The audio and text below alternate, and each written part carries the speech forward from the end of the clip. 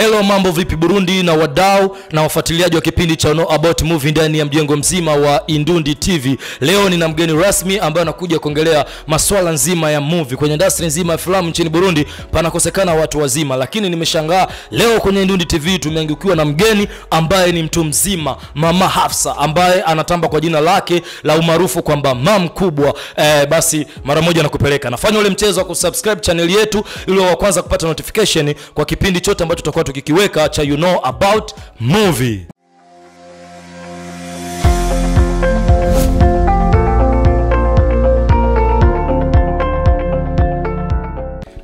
Kama dawa ya movie, tena ni ndani ya mjengo wa Indundi TV pamoja na Mama Hafsa.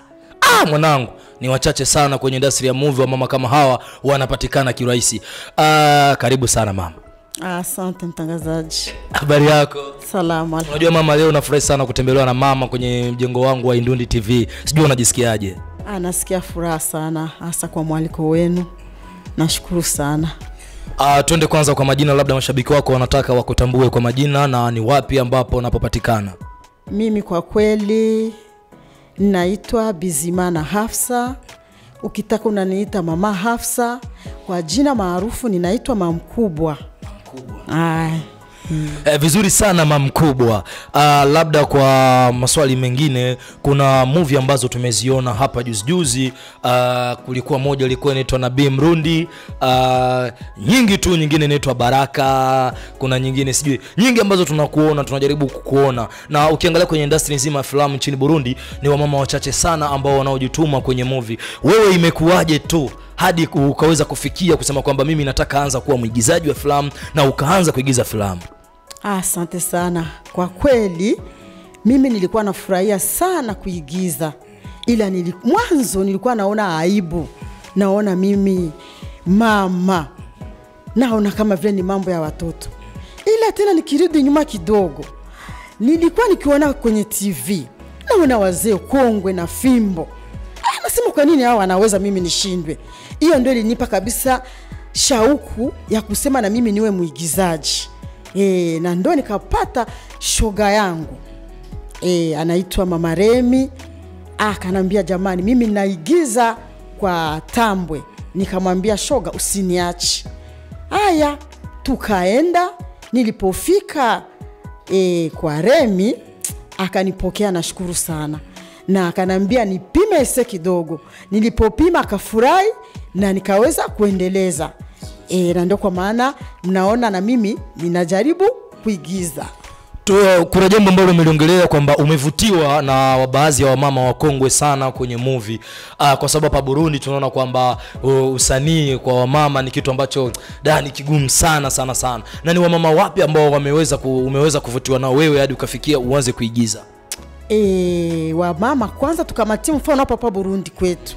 Wamama wale wacheza ninde. Kwa kweli ngasi wajui majina, ila wale ni wamama watu wazima. Nadhani tunawaona kila siku. Haya, tukiruka nje ya nchi kidogo, Tanzania, kuna wamama wengi sana. Tena wamama, kuna wazee na fimbo, na kuna wengine wamama kweli unawaona ni wamama watu wazima. Mfano tajia hata kama watu wawili watatu hivi. Kwanza tukamate Bi Fatima Makongoro. Haya, pili tukamate mama, na msahau jina kidogo hivyo, ila wengi wanamjua kwa jina Mama Batuli. Hao ndo kabisa walisukuma sana mimi niweze kusogea kwenye mchezo wa kuigiza. Vizuri sana. Na ni zipi sasa changamoto au matatizo gani ambayo mnakutana nayo katika uigizaji wenu na katika utengenezaji wenu wa filamu? Kwa kweli matatizo ambayo tunakutana nayo sisi, naona ni wa manager. Naona tungepata wa manager, yani wakatusupport. Naona kama movie yetu ingesogea mbele kwa kweli, na ingeleta mafanikio makubwa hata kwa jamii ya Burundi. Vizuri sana. Na kwa upande mwingine, mama, ukiangalia labda filamu ya Burundi kuna wakati inayumba sana, soko linakosekana. Hata ukitazama kwenye mastudio ukiuliza movie za Burundi hazipo. Yani na watu wanakaa wanasema kwamba Burundi hakuna movie, Burundi hakuna sasa. Na wewe unaniambia kwamba huko mwigizaji na mnatoa movie. Kwa hiyo ni kitu gani hapa kipapakati ambacho akiendi sawa? Kwa kweli movie Burundi iko. Ila si ndio nakwambia Waswahili wanasema mkono mtupu haulambwi, na kazi bila pesa hiyo si kazi. Ndio nilikuwa naomba kama vile serikali ingetuunga mkono, kwa sababu serikali ni baba ya taifa. Na ni baba kusikia malalamiko kwa wale ambao wanamlalamikia. Ningeomba kama serikali ituunge mkono na sisi tuunde kitu kikubwa hapa nchini kwetu Burundi.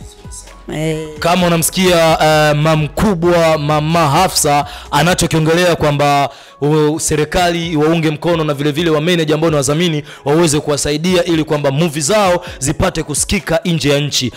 Mama, kama tunavyokuona wewe ni mama mzima ambaye umejitoa sana kwenye movie, lakini kuna mama wengine wanakuambia hivi ni vitu ambavyo vya kijinga vitu. Wamama kama wewe, ni shauri gani ambao unaitoa kwao? Mimi kwa kweli ninaweza nikashauria mama wenzangu. Warundi wanakuambia nta mugudakiza. Yani tufanye kazi, wazinduke tufanye kazi. Sio kusema unacheza tu. Hapana, hii ni kazi. Haujui mwisho wake. Uende ukaenda fasi ukateuliwa, ukakuwa msimamizi wa sinema ya wakina mama. Hii ni kazi wakina mama, tuzinduke. Tuzinduke tutoe mafunzo. Hii sinema ambayo tunacheza, hii maigizo ambayo tunaigiza, yanaweza akatoa mafunzo kwa jamii yetu, hasa wavulana, wasichana, hata wamama wazima, hata na wakina baba. Ndio kwa maana ninapendelea wamama wenzangu tuzinduke tufanye kazi. Tuoneshe yani maendeleo ya wakina mama waigizaji wa filamu Burundi. Itakuwa ni furaha kubwa sana katika nchi yetu ya Burundi. Vizuri sana. Ukitazama East Africa, hakuna nchi nyingine ambayo ina muungano wa wakina mama na wakina dada kama Tanzania. Na muungano huo umekuja ni kwa waigizaji wote wa filamu. Mama Hafsa anakuambia ikiwa wewe ni mama, inakubidi uchangie mchango wako kwa kuweza kuigiza katika filamu za Burundi ili uweze kuleta kipato kwenye serikali na kuleta kipato vile vile kwenye maisha yako, maana kazi ni kazi. Mama, kwa kumalizia kuna swali la kizushi ambalo tunapenda sana kuuliza. Mama, ukiangalia kwenye sanaa yetu ya Burundi tunakosa soko ya filamu. Kwa hiyo ni kampuni gani ambayo wewe unaitamani? Mfano kuna Leo, Connect, sijui nini. Ni nyingi sana ambazo zipo makampuni. Ni kampuni gani ambayo unatamani wewe kesho yake ije kusaidie wewe ili uweze kutimiza ndoto yako? Mimi kwa kweli Burundi makampuni ni mingi sana. Ila kampuni ningeomba mimi, kuna Kinju. Hata Kinju inaweza kutusaidia. Naje kwa kusema Kinju na mawasiliano kidogo na watu wa Kinju au ndio maji yao unayakunywa tu sana? Kwa kunywa maji yao, kwa sababu wanakuambia maji inaleta uzima ndani ya mwili. Na tukinywa hayo maji ya Kinju utapata nguvu ya kufanya kazi ya kuigiza. Ndio kwa maana nimechagua kampuni ya Kinju. Kweli ukisikia kilio cha mama, kama wewe ndo manager wa Kinju, nahitaji comment yako. Nahitaji msaada wako, kwa sababu mama kitu anachokiongea ni kitu ambacho kikubwa tena cha huzuni. Analilia Kinju tu peke yake. Mama, tunashukuru sana kwa ujio wako kwenye mjengo wetu wa Indundi TV, lakini kuna swali moja ambalo sikuweza kukuuliza. Ulianza kuigiza mwaka gani na kwa sasa una miaka mingapi? Mimi kwa kweli nimeanza kuigiza naona nina miaka 2 sasa ndani ya kuigiza, ndani ya filamu. Yaani umeanza 2017. Vizuri sana mama, tunashukuru. Na neno moja kwa Indundi TV, kwa sababu imeweza kukuona, imefuatilia kazi zako, ikapendezwa na unavyo act, ikasema no, inabidi mama atafutwe ili aweze kuingia kwenye mjengo wa Indundi TV. Neno gani ambalo unawaambia wa Indundi TV? Kwanza ninashukuru kwa mwaliko wenu.